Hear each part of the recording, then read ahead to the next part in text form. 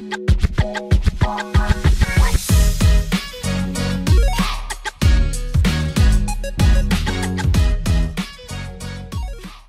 you ever sat there looking at your website and thought, wow, these fonts look like garbage? Or your website makes you cry because it's loading the default fonts first before your custom fonts you so badly wanted? Well, Next.js 13 now actually allows you to self-host Google Fonts, which means it will preload the fonts first before rendering it to the browser, which also means it won't send any requests to Google. So to add fonts in Next.js 13, in your layouts.js page, you actually just deconstruct the font you want from the built-in Next font package. You then just need to initialize and specify the subset you want, and also what you want to name the font. You can then pass it to the body or HTML class as a variable.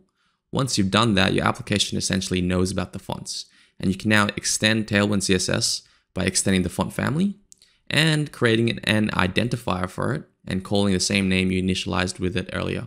Once that's done, you can now use the font in your application by calling it directly in your HTML element. So that's it, guys. Now you know how to load Google Fonts. If you have any questions, please feel free to join my Discord to speak to myself or like-minded people. See you guys next time.